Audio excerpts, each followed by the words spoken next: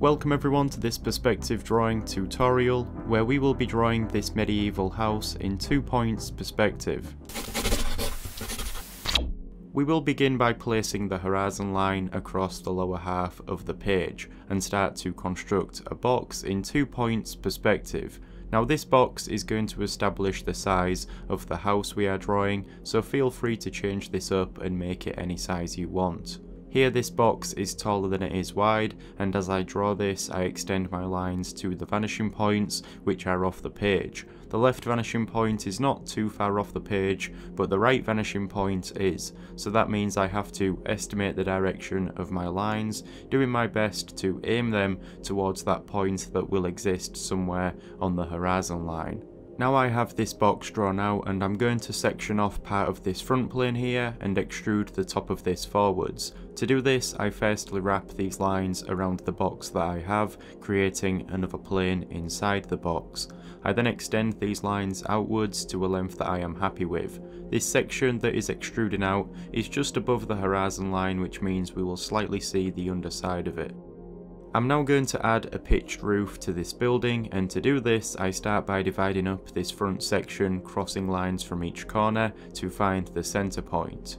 I also do the same on the back plane. At the front I extend a line upwards to a height that is ideal for the top of this pitched roof, and I take a line from the top of this back to that left vanishing point. I can now extend a line upwards at that back plane until it meets this, and then I finish off this pitched roof by taking a line from each corner at either side to the top of this as well. This creates a triangular volume on top of these boxes that we will use to construct the roof. So I have this basic construction drawn out, and I'm going to start developing this further.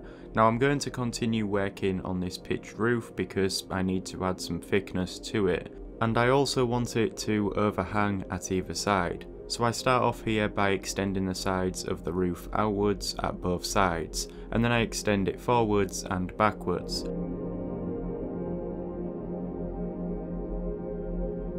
I now have this roof overhanging the building at either side, and now I add some thickness to this. I do this by following the incline of the roof, offsetting some lines around it.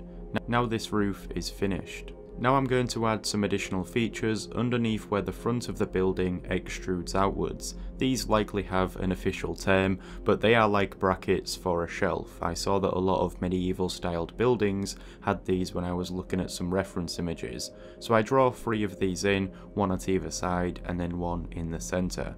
The next step is to add the wooden planks around the facade of the building, and these are only going to be on this top section and around the edges. I've also forgotten to add the chimney, so I draw that in here, and this is going to be a long rectangular box on the side of the house here, and I'll make this around the same height as the roof, and it's actually going to be pushed inside the roof slightly. I also add a section at the top of this to finish it off. At this stage I am developing the drawing and outlining all of these features, including these wooden planks which are set on the underside of the roof where it extends out at the front.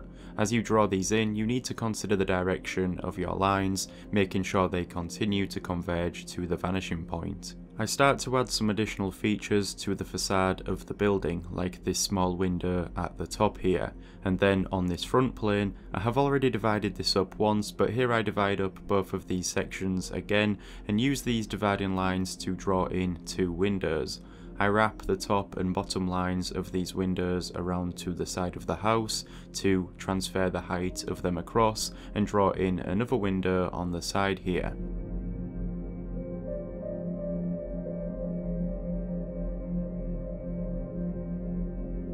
Now I also do the same below. I will divide up this section on the side plane and draw a window at the centre, and at the front I will outline the position of the door, and I will also draw in another window next to this to the side. The windows on this bottom section are going to have a different design, as this bottom section is going to be stone and the section above will be wood. I now have all of the windows outlined, and I am almost done constructing this house. Here I just need to add a few more details.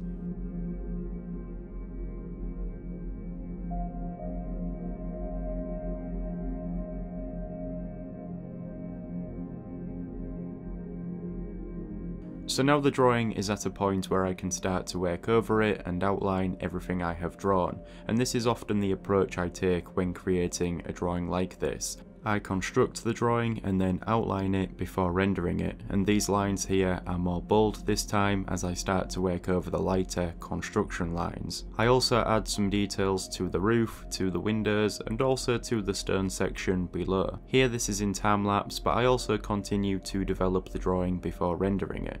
Now I am ready to start rendering the drawing here, and again I'll place this in a time lapse because I think that this part of the process is best viewed this way.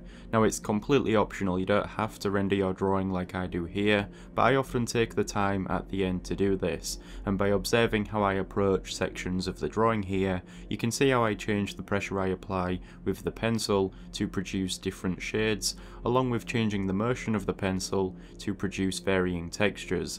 Once you have rendered your drawing, you are finished, and hopefully you have a result you are happy with. If you enjoyed this tutorial, then please give the video a like. I have many more on the channel, and I also produce many additional tutorials like this over on Patreon.